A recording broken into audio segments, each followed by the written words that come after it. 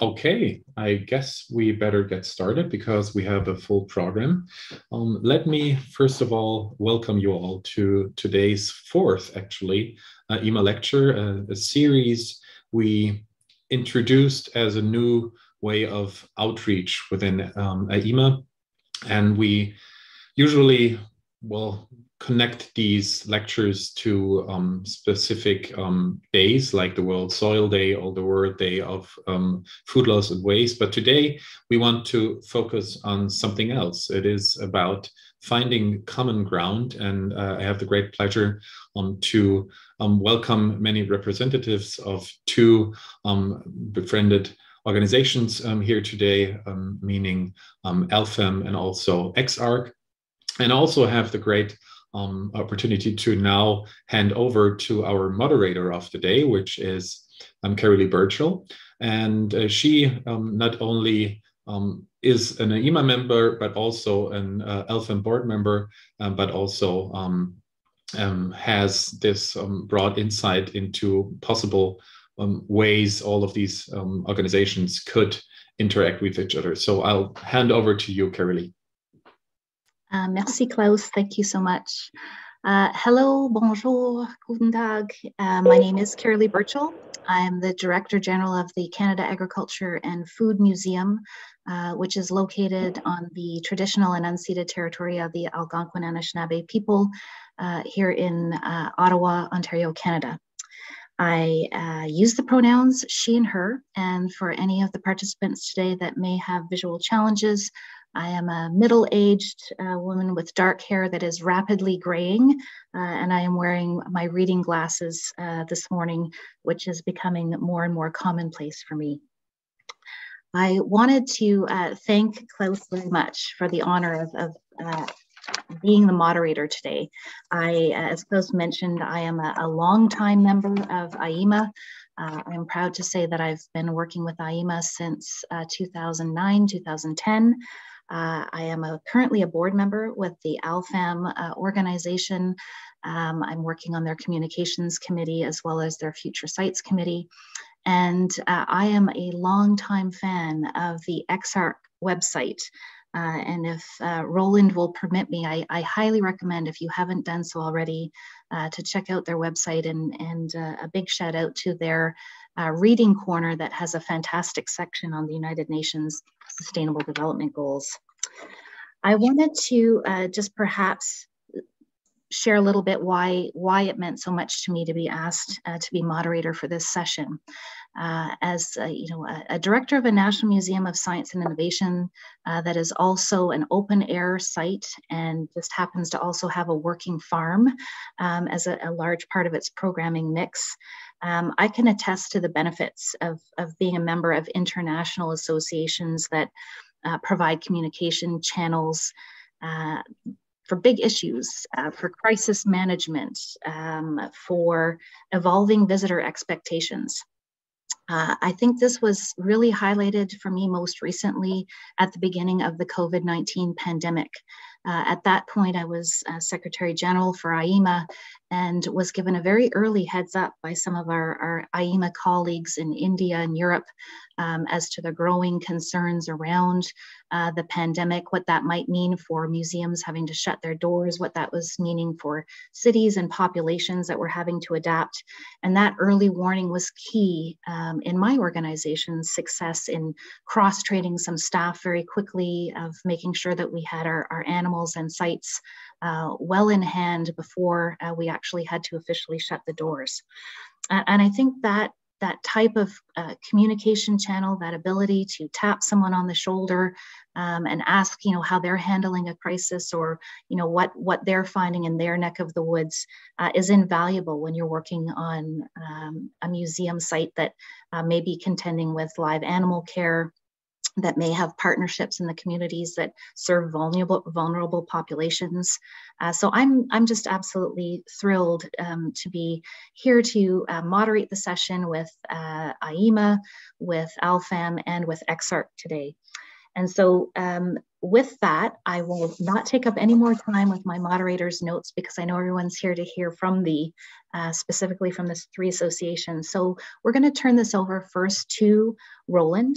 Roland Particooper is one of the original founders of EXARC.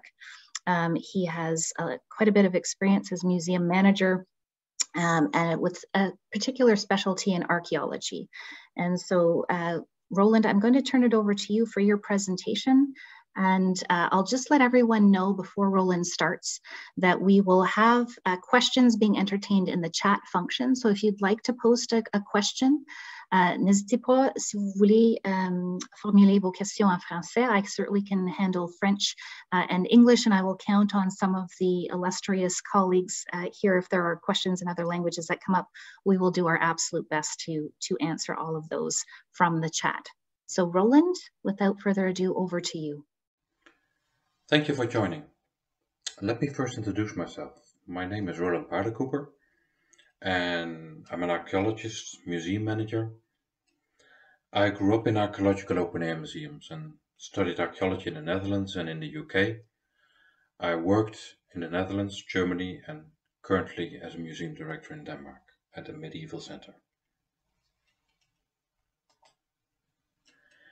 If I talk about EXARC, I refer to a broad international network, and we have 4 themes. First of all, there are these archaeological open-air museums.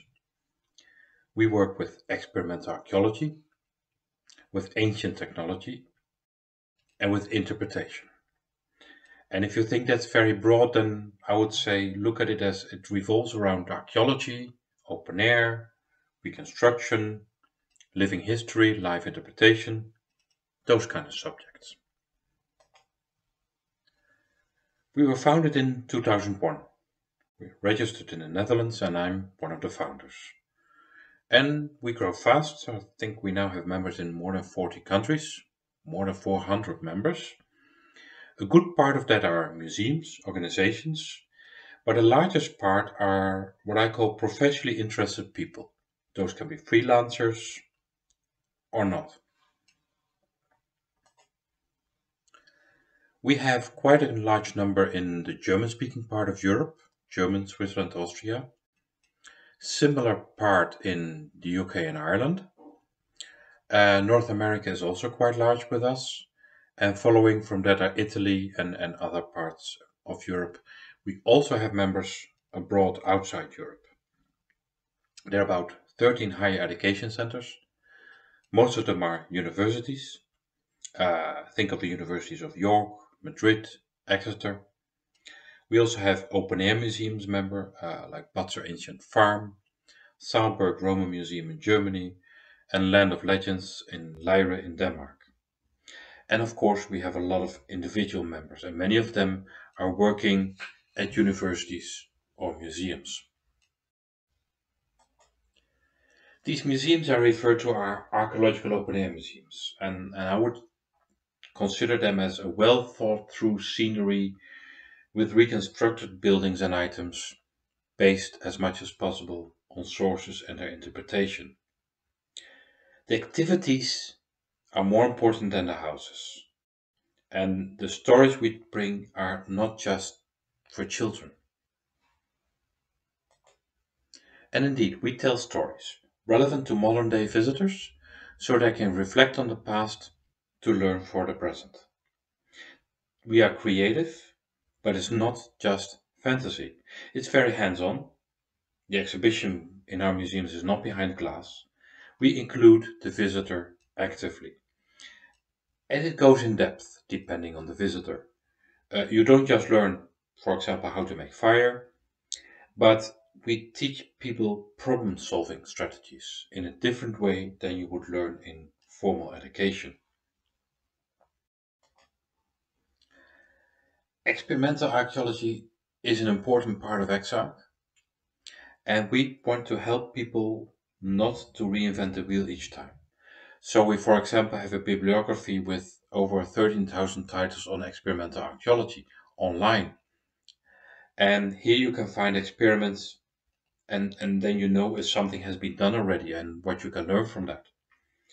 There are also many people who can help. And we are a great source for materials and resources. Think, for example, of birch bark from Finland. It's a very diverse field, this experimental archaeology. It's about construction of buildings, about ceramics, about education, about iron smelting, textiles, also the more scientific or laboratory way of use-wear analysis. So it's a very diverse field. But we don't only work with that, we also work with ancient technology, and that is presenting crafts and techniques we know from the past purely as technique. So it's not in Stone Age costume, for example. And if you compare it with survival, then there the past serves mainly as inspiration, but the context is less important. But for us, with ancient technology, we always keep the context of time and space. Finally, interpretation, and I think that's one of the most important things within EXARC. You can look at it from Tilden's perspective from the 50s, where it's a mission. There's a message to convey. It includes, of course, living history, reenactment, etc. And of course, Tilden's definition is important, but we look at it a bit more widely, so to say. And if we look at Intel Europe's definition, then it's any live interaction between museum or site staff and their visitors. It's about how you convey the story to the visitor. It includes everything from the guided tour by the educational staff member, or the guidebook, or the signs on your museum, the app, also the social media or the website. So it actually includes living history, museum theater, HEMA, that's Historical European Martial Arts, also parts of LARP, not everything of LARP, of course. And each of these methods of interpretation require another approach, often also for different target groups. Well, talking about interpretation, there are three conditions. You need to use competent people, it's important to encourage questioning, and it's about verification of scripts. And each interpreter is a combination of a bit of a teacher, a bit of an archaeologist or historian, and a bit of an actor. It's about promoting curiosity, this encouraging questioning. And the verification of scripts, that's something the museum or the site should control, that whatever is presented fits within their interpretation framework. Now, let me talk about EXARC. I usually start by saying our official language is English. And that sounds very straightforward, but it's not so straightforward in a group of people from 40 different countries, where most of them don't have English as their native language. We use a lot of volunteers, actually mainly volunteers, and we have an exceptionally large website, I think with more than 2,500 pages and almost 500,000 visitors per year. It includes presentation of all of our 400 members, their most important events, all in English. We have an online journal with 400 articles, which is open access, and I think that's very important to emphasize. Everything with EXARC is as much as possible open access, and if it's online, it's free. So our journal, it's one of our pearls, I would say. We publish it 4 times a year online. It's serious, articles are peer-reviewed, we have persistent identifiers, it's also open access, but it's not from an ivory tower. It's usually very practically applicable information, and everybody can publish with us. A selection of these articles from the online publication is published on paper in a hard copy journal, because of course online is not everything. And it has short versions of articles, it's published once per year. Our members receive that as something extra. It also goes to conferences where we are present. So that's a nice little yearbook or hard copy journal. We have an online reading corner with, for example, overview of more than 500 archaeological open-air museums worldwide. Most of them are in North America and in Europe. And you can use this as a travel guide. Whether you sit in your comfy armchair or whether you're really traveling, it's an interesting start.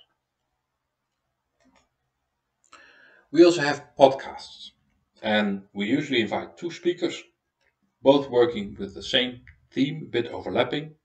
Say, for example, experiments with fire in archaeology, and they discuss this from their different backgrounds. These are all, again, open access, and you can find them both on our website and on the main podcast platforms. The United Nations Sustainable Development Goals are quite important to us. This doesn't only refer to museums, it also refers to our individual members. And we have a large part on our website where we offer examples on how to work with these in a very straightforward way. We cannot save the world all by ourselves, but we all can make some steps, and this is a perfect theme for cooperation. One of our older parts on our website is the House of Questions, where we answer the 200 frequently asked questions in archaeological open air museums. Most of these are very straightforward, again, about the daily life in the past. This is exactly what you expect archaeology to answer. We are very much a network. We have the Experimental Archaeology Award, where there's €500 for a good experiment thanks to one of our members. We have the Retold project, which is about open air museums, the documentation, digitization, and sharing of their collection and stories, which is not just for the members of the project, but we aim on more open air museums or museums in general in the world. There's a project called Putting Life into Late Neolithic Houses, where, under the leadership of the University of Leiden, we question the images archaeologists and the public have about life in the Neolithic and aim to come with better images. We also stand with Ukraine, where we try to use our network to include colleagues from the Ukraine in different ways. Information, contacts with people in other countries, so they can continue their work where it involves our themes, EXARC themes. We have a cooperation with Colonial Williamsburg, where about once a year somebody is selected to spend a month there and work with their themes. The European Archaeology Days is important to us. It's usually mid-June, where a lot of museums across Europe are open to the public, have special activities. We cooperated with the Mammoth Museum in Austria. We put together a traveling exhibition on experimental archaeology in English and in German with examples from around the world. And finally, we also have NEMO, the Network of European Museum Organizations, where we work together in European museums, so to say. Also, we have ICOM, the International Council of Museums, where we are also very active. But it's not just that online. Not everything is online. We also meet in real life. We have a large calendar of events happening with our members or at other places which are interesting and fit with our themes. This goes from France to Croatia, from the United States to India, from Norway to Germany. There are a lot of events, not just festivals, but also conferences, textile forums, whatever you think about. Of course, also ALHFAM and AIMA annual conference are on our list. It's a source of inspiration. And we have our own conferences. We organize something every year, but biannually, so every second year, we have an international conference on experimental archaeology, EAC. And we held it recently online, for obvious reasons. And the 170 presentations which were presented there in 4 days are still available online at YouTube and on our website. The next ESC conference will be hybrid, where the in real life part will be early May 2023 in Poland, and a part will be online. So What does EXARC offer? Well, we are especially international network of resources. It's for you to push the button and start using it. We have materials, literature, people, museums, ideas. We try to offer the link with the science behind our themes, and we are very much an open network. Through our social media, through our website, our meetings are everything really. And we are very interested in international global cooperation to activate more of that network. And an important common theme for us are the United Nations Sustainable Development Goals. But it's also about living history. It's also about agriculture, breeding ancient types of animals, open air, and all of this link between ALHFAM, AIMA, EXARC, IMTEL, and other organizations. If you appreciate good neighbors and far friends, I can tell you, we have both. You can ask me anything or just check our website at exarc.net. Thank you very much. That was excellent, Roland. It's such a good overview, not only of EXARC, but I believe also your mission and mandate. What really resonated the most for me was the focus not only on heritage preservation and the research, but how important that interpretation is with context around time and space, and that will resonate with any audience when you're trying to spark their curiosity. I think we can all attest to the fact that most of us have interesting sites, but your statement that activities are far more important than the buildings themselves, I think, is what we will take with us as we go into the next presentation. We will be entertaining questions at the end. Roland, was there anything at this point that you'd like to add in addition to the presentation? No, I think we can take it later in a joint discussion. I'm not so much interested in telling what we are doing, but I'm more interested to hear also what the others are doing and what the ideas are from the public.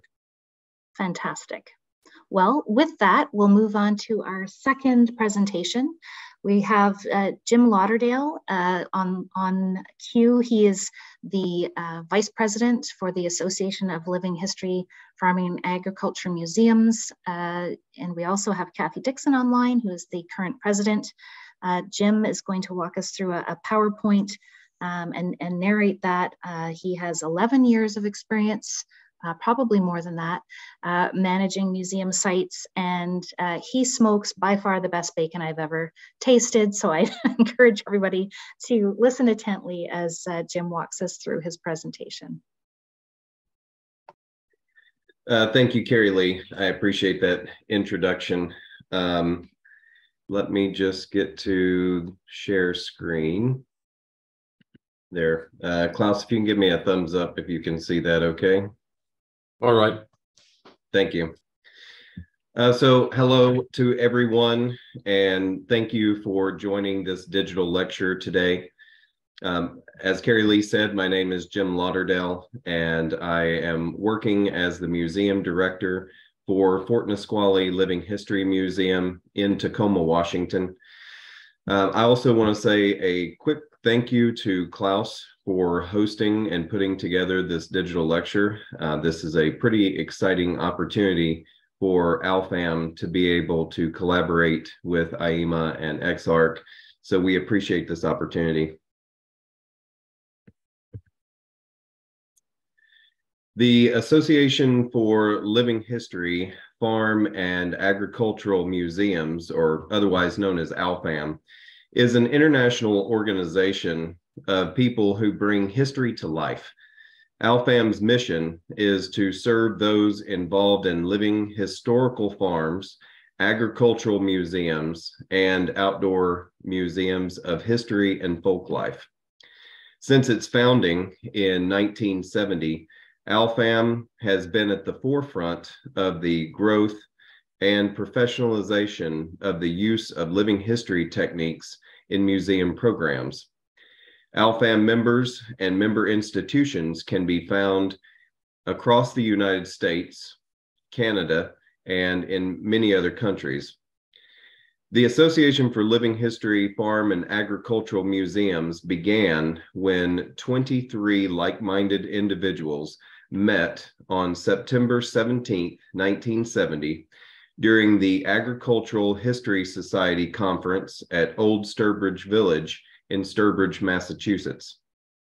They represented diverse perspectives interested in a vibrant new breed of museums, living history farms. And they decided that they wanted to continue to communicate and meet on a regular basis. So they wasted no time in doing just that.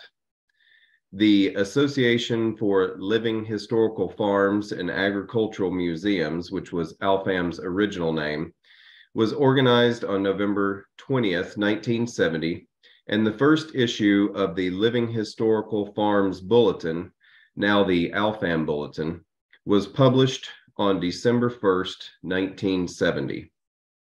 Dr. John T. Schlebecker, Curator of Agriculture and Forest Products at the Smithsonian Institution, along with Wayne Rasmussen, U.S. Department of Agriculture, and Ernst Christensen, National Park Service, signed the Articles of Incorporation in April 1972. By the time ALHFAM convened its second meeting at the Farmers Museum in Cooperstown, New York in 1972, ALHFAM was incorporated in the state of Maryland. The founders pledged to encourage research, publication, and training in historic agricultural practices, facilitate the exchange of agricultural information and items, develop a genetic pool of endangered agricultural plants and animals, sponsor scholarly symposia and publications dealing with agricultural history, accredit living historical farms and agricultural museums, and foster in present and future generations an appreciation and understanding of the ideas and ideals which have contributed to the greatness of American agriculture. ALHFAM set a standard in the museum field because of its advocacy of using reproductions rather than originals in museum programming, of systematically collecting and preserving living history collections, which were stock and crops, and of sharing findings broadly. Publications such as Living Historical Farms Handbook by John T. Schlebecker and his research assistant, Gail Peterson, and articles published in the proceedings of ALHFAM's annual meeting by Darwin Kelsey and Edward Hawes, provided theoretical information about conceptualizing living history farms. Others provided practical nuts and bolts ideas about managing them. From the beginning, however, ALHFAM appealed to many not working in farm and agricultural museums. ALHFAM survived and prospered because its members recognized the need to evolve as the field changed. As Terry Scherer recounted at the 20th anniversary meeting in 1990, many of the 23 founders were economic historians. But soon, folklorists joined and dragged the agricultural economists into discussions of foodways and planting by the moon. Then, living history reenactors impressed their notions of interpretation on everyone. Out of such growth emerged the regional groups that provided additional opportunities for ALHFAMers to network at the local level. By 1997, ALHFAM members debated the merits of a name change to reflect the greater influence of living history on interpretation beyond agricultural history. The ALHFamily remained committed to its acronym, but agreed that adding a comma in the name could expand the audience served in major ways. Another characteristic of ALHFAM that has ensured its survival, according to Terry Scherer, is the multidisciplinary nature of the organization that helps members display their ignorance in a positive way. We seem to enjoy one another's curiosity. We have investigated the past from perspectives of archaeology, geography, material culture, biology, and other ways because we wanted to know something, and we didn't let disciplinary or professional posturing stand in the way.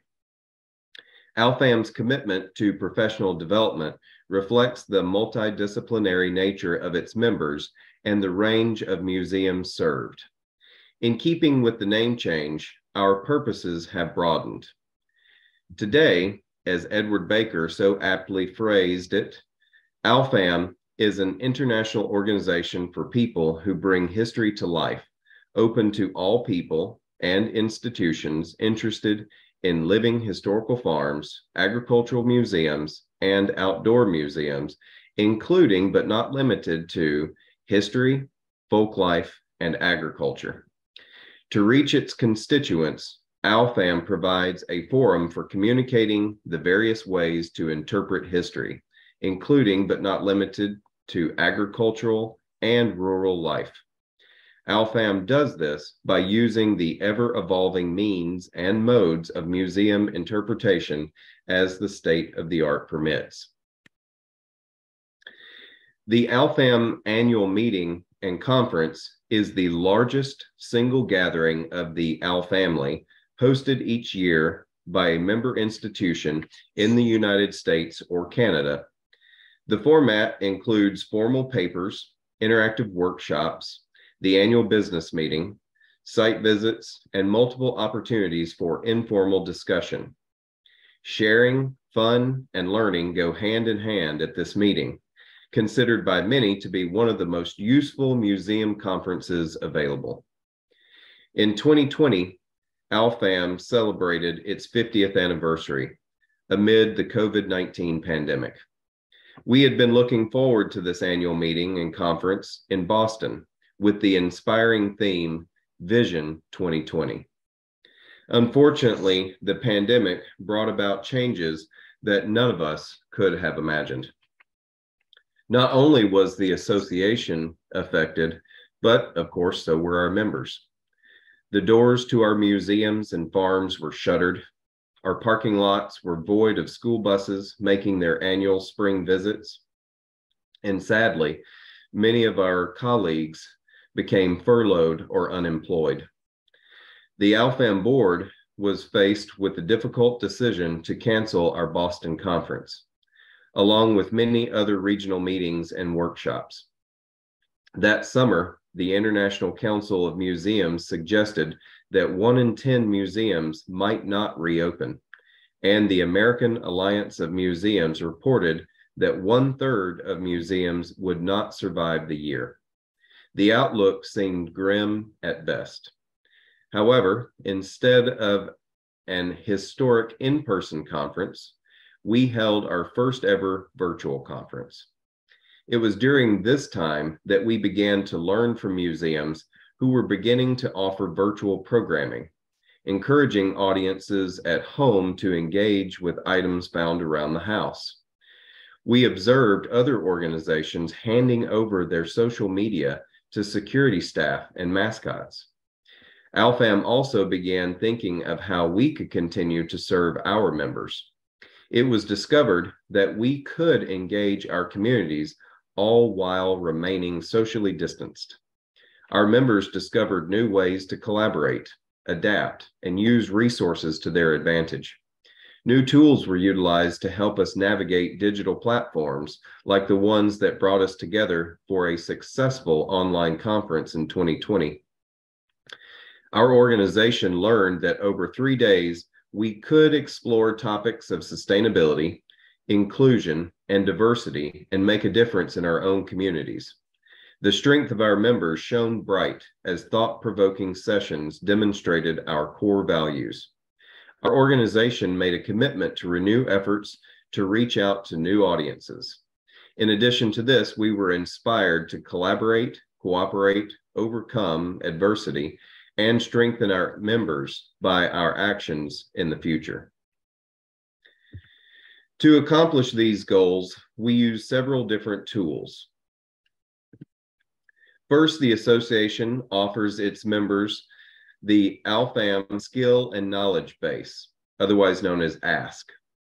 ASK is a digital information system that unifies and shares an extensive collection of reference works, training materials, and other resources of the Association for Living History, Farm, and Agricultural Museums. A keyword search of ASK puts 25,000 documents and other ALHFAM resources at our members' fingertips. The system currently contains all of the articles from the ALHFAM proceedings, published versions of presentations from our annual conference, and all ALHFAM bulletin articles from 2005 to present.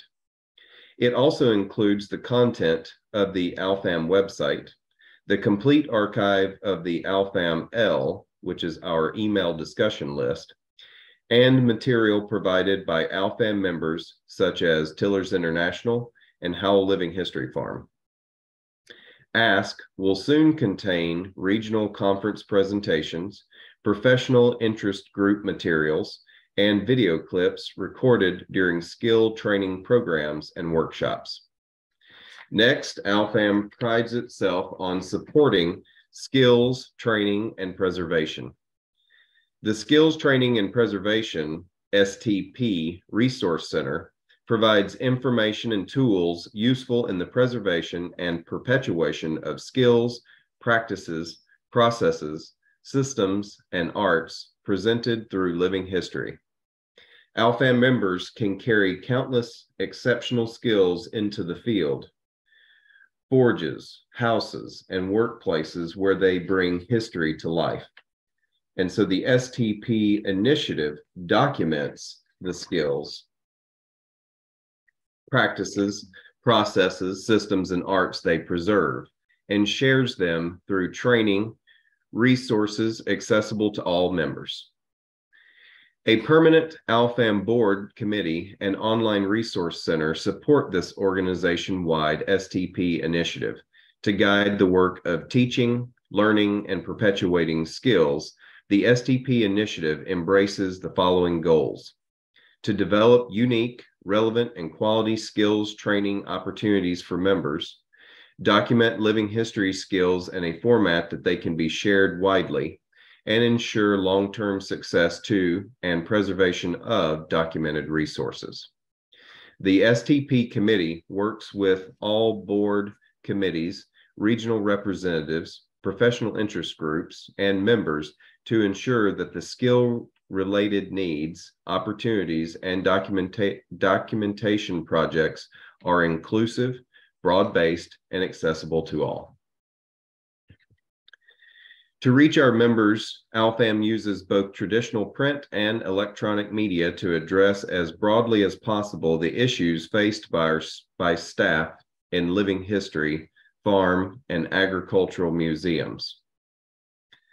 All ALHFAM members receive the quarterly ALHFAM bulletin as a benefit of membership and are eligible to join ALHFAM's email discussion list, the ALHFAM L. Members can access the online volumes of the proceedings. The indices of proceedings and bulletin are accessible to all, and several infrequent publications, including a guidebook to ALHFAM institutional members and bibliography of past bulletin articles from 1970 to 1986. Printed issues of the bulletin are no longer available, but members can read bulletins online. ALHFAM is building a library of skills clips, session and webinar videos on YouTube, as well as links to member videos to provide skill training and continuing education for its members. The ALHFAM Skill Clip Library contains short instructional videos of a skill or technique from the past. These videos can be used for reference, understanding, or brief information before discussing or trying at your own institution. ALHFAM has also partnered with Look Around You Ventures to provide videos from the Civil War Digital Digest and Revolutionary Gazette, which has produced a series of videos that promote historic farming, trades, skills, and the institutions that preserve and promote their memory. And then ALHFAM also hosts a member video page, which links ALHFAM members' video pages and channels like YouTube. These resources feature members at their best, whether they are historic sites, agricultural museums, historic houses and farms, individual interpreters, or business serving the living history community. Many of our, sorry, Carrie Lee, were you trying to say something? Well, I was just going to let you know that we're quickly running out of time, given that it's such a tight session. So I just wanted to give you a heads up on the time. Thank you so much. Many of our members find in-person gatherings to be useful opportunities. So we offer regional meetings and conferences as an opportunity for those people to come together. We also offer skills workshops and encourage skills workshops for people to come together and learn those hands-on skills in person. ALHFAM's members have also come together to form professional interest groups, otherwise known as PIGs. And PIGs are an informal gathering of ALHFAM members interested in exploring and sharing information on specific topics and skills. Like most organizations, ALHFAM wants to offer support to its members and member institutions. And so to accomplish this, the board of directors drafts a strategic plan that runs for 2 years. The most recent plan for 21 to 23 has 4 different goals, which, since we're short on time, I won't read, but I will mention that at our fall board meeting, the board did review each of the 4 goals that has been developed by ALHFAM and determined that some of these goals have been achieved while others have had setbacks due to the pandemic. So we will be drafting a new set of goals in the next strategic plan within the coming year. So thank you. I hope that you have found this presentation to be helpful and that you've learned a little bit about ALHFAM, and I do look forward to your questions at the end of the presentation. And I will stop share. Thank you, Jim, for the presentation. Jim mentioned ALFamily, which is how ALHFAM members are affectionately known. That goes beyond a moniker to really, I think, capture the sense of belonging, of community of practice that's amongst that membership. So I can certainly attest to the fact that the support and the professional development opportunities with ALHFAM have been tremendous. Klaus is up next. Given that we've had a couple of technical glitches, we're running a few minutes behind. I'm not going to delay any further. I will ask Klaus to start his presentation, but I will give everybody a heads up that we might go about 10 minutes over. So I'm hoping people can stay with us. Good afternoon, everyone. My name is Klaus Kropp, and I am the current president of the International Association of Agricultural Museums, or short, AIMA.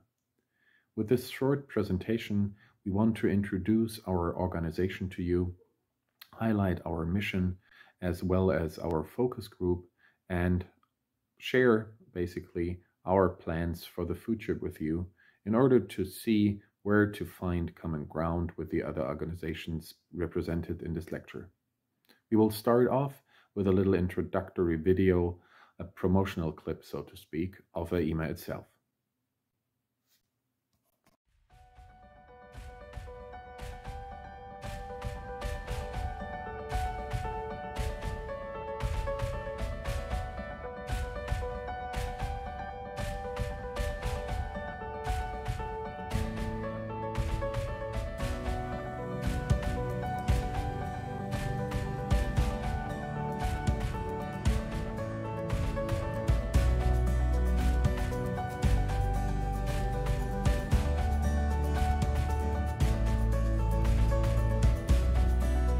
Barbara Sosic. and I work at the Slovene Ethnographic Museum in Ljubljana as a rural economy and transportation curator. I'm Lauren Muni. I live in Baltimore, Maryland, and I'm an artist. My name's Cameron Archer. I'm a member of the International Agricultural Museums Association, and I find it a really valuable organisation to be part of. I've spent many years here at Tokara Homestead in the Hunter Valley of New South Wales, Australia. Hello, I'm Deborah Reed, Curator of Agriculture and the Environment at the Henry Ford in Dearborn, Michigan, USA. Hello, my name is Nirupama Modwell. I work and live in Delhi with the Indian National Trust for Art and Cultural Heritage as a heritage professional. Hi, I'm Pete Watson, Director of Howell Living History Farm in the Pleasant Valley Rural Historic District located in Hopewell Township, New Jersey, USA. Hello, bonjour. My name is Carolee Birchall. I'm the Director General of the Canada Agriculture and Food Museum.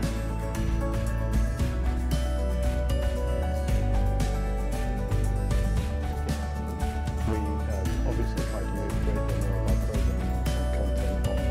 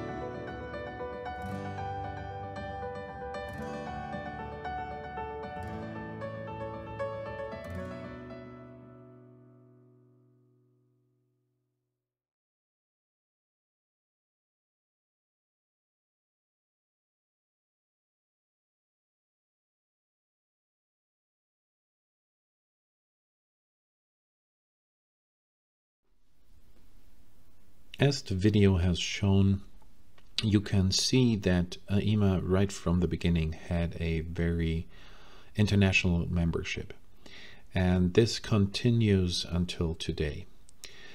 When we look at the numbers, you can see that AIMA is a rather small organization with around 100 institutional and individual members right now. But this international scope we have enables us to follow up on our goals I want to highlight now in the next couple of slides.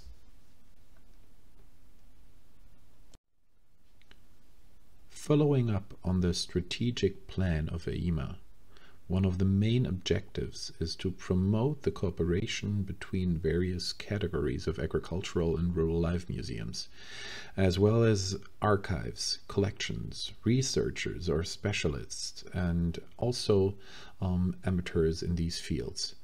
Basically, AIMA wants to function as a vast networking platform and to encourage people to get together to think about shared interests, to promote shared values, and to scale it up internationally. Another main objective is to encourage these initiatives to interest experts, connoisseurs, as well as museums to a little bit more research focus, exhibit activities, as well as an active public engagement to promote the cause of agriculture in the world. When I think about other objectives, you could also state that it is one of the main objectives to encourage all these initiatives I've talked about on improving the training of young people, in particular when it comes to the exchange of these young people themselves, young professionals, as well as knowledge transfer and skill training and preservation. Lastly, I want to highlight that AIMA also wants to give a clear impression of what agriculture means today in the 21st century as well as in the past, what its values were and still are, and this especially in the field of science and history. We also want to fight against common cliches of agriculture and include research results to give us a new insight and a change of perspective to see agriculture today. As a representative of agricultural museums on a global scale, AIMA also wants to take on responsibility. And of course, this has a lot to do with goals that have been laid out by the United Nations. For example, everybody knows the Sustainable Development Goals, the so-called SDGs, and many of the topics AIMA works about and within are along these lines of these SDG goals. And you will see when I talk about our outreach program with our AIMA lectures that we are actively trying to step up and talk about these goals on a broader scale. Another important value we have, and we're following up on ICOM's core values here, is also the recognition of intellectual, cultural, and social diversity in the world. And when we are bringing together all these different museums, rural life museums, but also scientists and amateurs, it helps us to make this clear impression of all this diversity that brings us all together. Lastly, once more, it is an active approach on the conservation, continuation, and also the communication of both intangible and tangible heritage when it comes to the world's natural and cultural heritage, and all of this in the regards of agriculture in a quite broad scale. One of the main activities or tools, so to speak, of AIMA, or what AIMA has to offer, are the triennial congresses AIMA had right from the beginning. As I have told you about in the promotional clip, the early history of AIMA was mainly focused on bringing together through this Congress researchers from the East and the West, and especially giving the researchers from the East the possibility to exchange knowledge with Western scientists. All of this, of course, has evolved a lot, and we were also able to gain a lot of experience when it comes to digital content, and also during the pandemic have had our first digital CIMA Congress hosted by the Maryland University of Reading. These congresses always are aiming to publish proceedings as well, and this has been done in the past on a regular basis and is also planned for the future. And I want to already highlight that we are very happy that our next Congress will take place in India, and I can only encourage you to have a look at our website. It is going to be very exciting to include this Asian perspective even more in our approach within AIMA.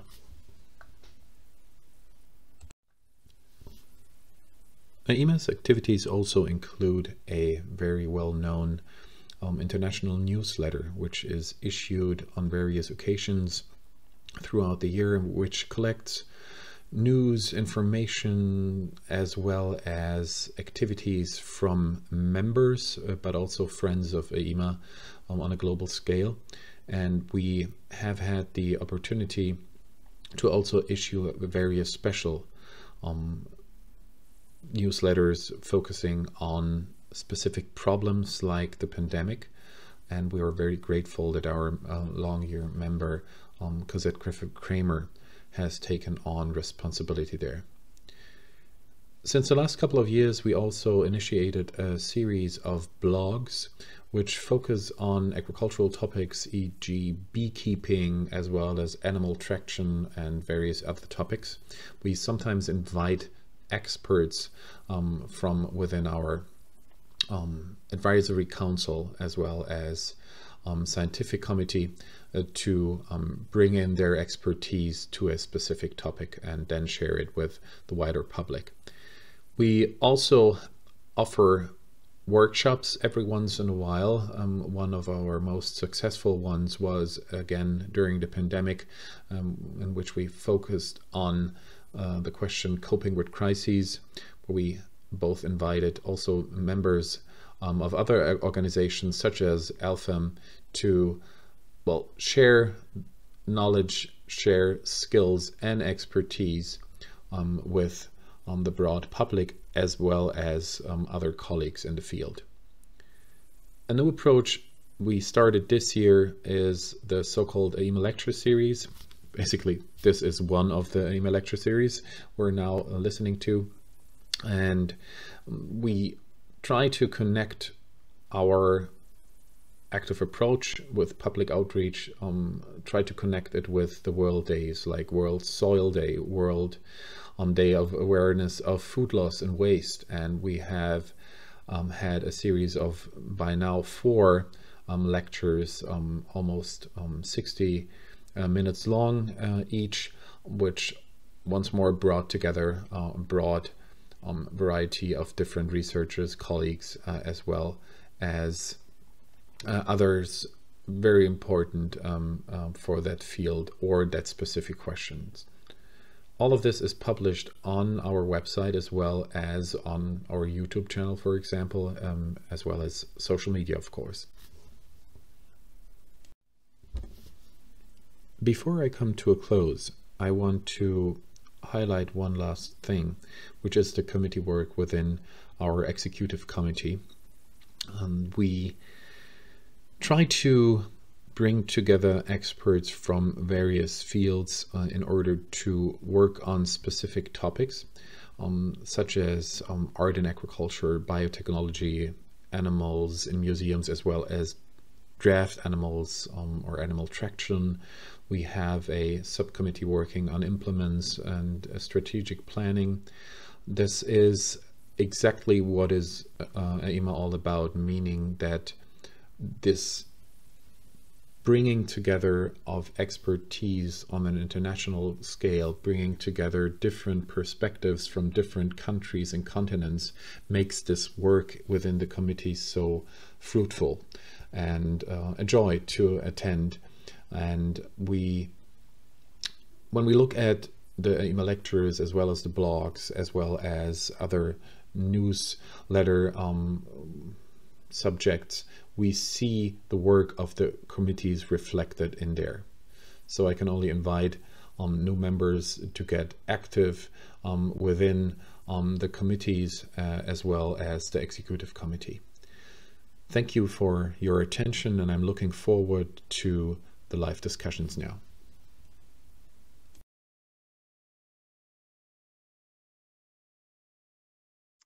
Thank you, Klaus. And I cannot stress strongly enough how incredibly rich the Triennial Congress are that AIMA puts together. And having visited Nirupima in India, I can only imagine that the study trips that are involved and how they engage the local communities and experts, from historians to research. It is definitely an in-person trip you will never forget. So I highly encourage you consider the Triennial Congress. Now is the time to put in questions in the chat. I know that we are at time. I thought I'd kick us off with a question for Roland, Jim, and Klaus. Knowing that all 3 of these tremendous organizations share really mission elements that relate to sharing knowledge, exchanging ideas, promoting skills. I'm wondering how you perhaps see these 3 organizations working together to promote thought leadership and cross-pollinate some of the expertise that would be found within each of your organizations.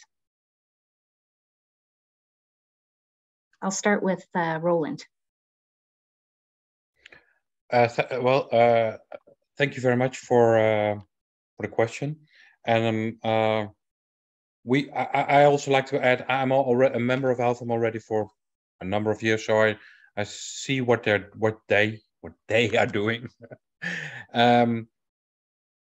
I think it's important on the one hand to be to be in touch, to work together in these live things online. I was very happy with the ALHFAM conference being online last time, so I could actually join. Travel costs are prohibitive. But meeting in person, I think also between board members of different associations would help a lot to get projects kicked off, like the Year in the Field program by Klaus Kropp, which is an excellent initiative. And it also shows that you don't need to have a large sums of project money to get something going. And I think that's also a bit of an issue here. Many of us members are in Europe, other members are in other parts of the world, and although there may be funding for networking in Europe or networking in the US or North America or networking in Asia, it's difficult to find resources to support networking on a global, international level, and there I see problems. On the other hand, I think we can overcome these problems because, as you could see in the 3 presentations, we have a lot in common, and also our way of thinking, I think, about these subjects is linked quite well. Go off mute. Thank you, Roland. Since you brought up Year in the Field, Klaus, would you like to answer next, and then we'll give the last word to Jim on that question? Thank you, Carolee. I can only add up on what Roland already said. I think we learned a lot from the pandemic and learned that digital meetings are very important to bring people together from different time zones with no travel costs involved. So this is a perfect step. That AIMA lecture right now is a perfect step 1. And of course, great ideas always, well, give birth at a glass of wine or a beer or whatever. So the personal meetings are as important as the digital ones, but it's easier to get people on board with the possibilities we have. And when I think about a topic, a project like the Year in the Field, we just have to think about a shared interest and build a project around it, and then try to get everybody from each perspective and each organization on board. And then we have, once more, these resources I was just referring to make this a great project, and also to make a change, to make a difference. Thank you. Thank you, Klaus. And for those that perhaps were not aware, Year in the Field topic in 2022 was wheat, and we're coming up on 2023, which will be flax, which certainly is a topic that many of our sites are familiar with. Jim, did you have anything that you'd like to add as far as helping to promote thought leadership across the organizations? You know, I think both Roland and Klaus have done a really great job of describing exactly what my thoughts were. You know, I was going to mention that we definitely learned from the pandemic that we have the opportunity to use a digital platform to be able to reach a wider audience. You know, not only do we have the opportunity to, you know, connect with people globally, you know, but the cost associated with in-person meetings and conferences can oftentimes affect those people living in our own communities. And so I think, you know, being able to provide that digital or virtual option for people can remove that cost barrier that can keep so many different people of diversified cultures and heritages from being able to participate. You know, we always have to be mindful of our mission to support those that are working in the museum industry, and to address those issues that are affecting them.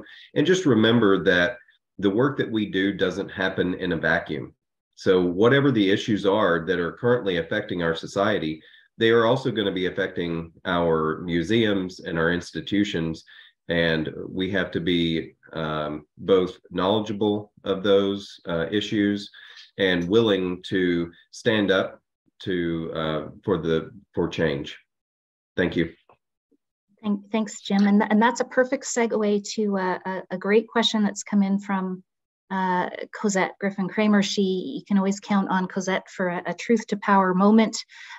Cosette's asking where that difference in approach between Roland with EXARC's free access to most content, or that's certainly the way it was portrayed in the video clip, Jim, compared to ALHFAM, which requires a membership to be able to access all of the resources available. Roland, perhaps, did you want to share perhaps how that's you've been able to resource that many free, that much free content?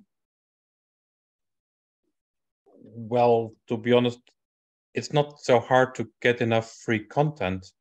It's just a decision we made very early in EXARC that anything we produce or anything we share from a conference, etc., is open access. And some of our members a number of years asked in a business meeting, why should I be member? I get everything for free. I can better join academia.net or whatsoever. And we said, you don't. It's not because you get something extra as a member. Yes, you do. You get a paper journal sent to you, and you get a newsletter. Although the newsletter anybody can register for that. It's not that you get something extra as a member, but you join EXARC because you support the goals. That's our strategy. That's our way of thinking. Well said, Jim. Did you want to add? Are there plans to share additional content outside of the membership paywall? Yeah, thanks, Carolee, and Cosette, thank you for your question. You know, I know that there have been conversations that have been occurring for years, especially with ALHFAM members that also attend the AIMA conferences and the EXARC meetings. There is an interest to be able to provide greater content. Of course, there is a cost associated with operating a all-volunteer organization like ALHFAM, and so that is the main reason that those resources have remained behind a paywall. But you know, certainly interested in having continued conversations to see what other opportunities might exist. Thank you, Jim. Roland, did you have something to add? Yeah, I have to answer that, or add to that. That, for example, our online conferences, like one we had a year ago, we have sponsors per hour. So there's about a sponsor pays, usually a museum, pays about €250. So we cover the costs. We always have some costs for, even if it's volunteers, we have some costs, and that's covered by museums. So let's say the bigger members, so to say, in our association, to do so. Thank you, Roland. Klaus, was there anything you wanted to add on that point of open access or having more content available between memberships? I think everybody, I think it's well covered. Great. Well, then I know we're getting quite a bit over time, but I cannot pass up this great question from Ed and Kevin, who are wondering what the hope is of having a joint live or virtual conference between the organizations. Has anyone given some thought to that? Do our three presenters think that could be an option? Well, I can certainly say that this meeting can be a starting point of that kind of thought, and maybe it would be a great opportunity to, well, combine all these resources all the organizations have. And this is one thing I see the most potential in. If we are able to mobilize all of our membership, each organization, we're able to make the joint conference, for example, even bigger and give it more momentum. So I think definitely it's the right way to think along these lines of joining forces in every possible way. Thanks, Klaus. Jim or Roland? Yeah, you know, I certainly agree with Klaus, exactly what he said. This is the first step. You know, when Klaus reached out to Roland and Kathy and I and others and talked about this idea of a collaboration between these three organizations, You know, at first, you know, we thought, well, wow, what a great idea. How are we going to do that? You know, how do we jump in and take off running? But of course, we had to first bring each other together, bring our members together, and help to educate our members about what the different organizations do. So we've done that, right? And so what's next? What's the next opportunity? And having this virtual platform to be able to come together is certainly a wonderful idea that I believe that our ALHFAM members would support. Thank you, Jim. Roland, anything to add? Yeah, I think it's, I feel the three organizations, or the board of the three organizations, like linking pins indeed to between us and all the members on all three sides. And I think the best next step would indeed be to, even if it's virtually, to bring the three boards in one room with a bottle of wine or a bottle of beer and just chat about what are the options of doing things together. And if we have an in-person and real and a virtual meeting on Iceland or in Canada, which is close enough, I would say, for many of our members, I think that would certainly be good. On the one hand, meeting virtually is good, but meeting in person is so much better if that's possible.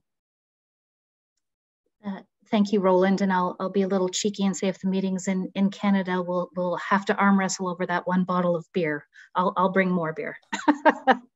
All right, we're quite a bit over time. There was another comment put into the chat from Ed Nizalowski from the Bement Billings Farmstead regarding agroforestry. I can't speak on behalf of next year's conference. I know that the ALHFAM call for proposals closed last night. I'm not sure if there will be any openings, but Ed, I think that sounds like a terrific idea for a conference session, whether it's at ALHFAM or perhaps on a virtual conference coming up. Certainly agroforestry, I would believe, would be pertinent to all three of these organizations.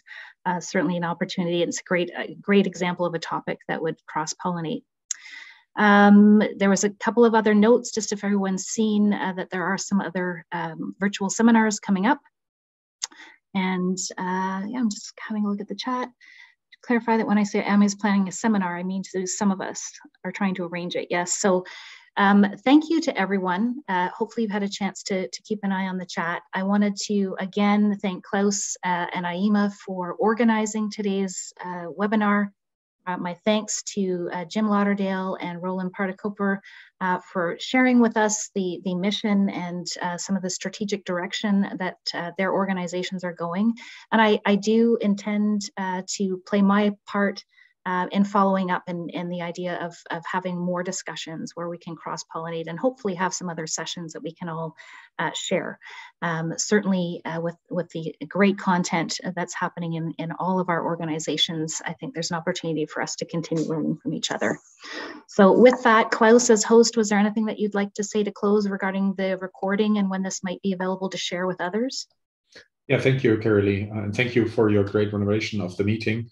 And we will try to do our best to put all of this together as soon as possible. Therefore, I would say in the old year, we will have the digital recording of this meeting available, and then, of course, try to distribute it through all possible channels of all organizations. So our members especially have the chance to get that broader insight and realize how much skill and knowledge is actually involved in all of these three organizations. So thank you all for being part of this and for continuing this journey together. Thank you, everyone. Merci à vous tous. Have a wonderful rest of your day. Bye. Thank you very much, everyone. Very good. Very, very interesting. Lots of overlap.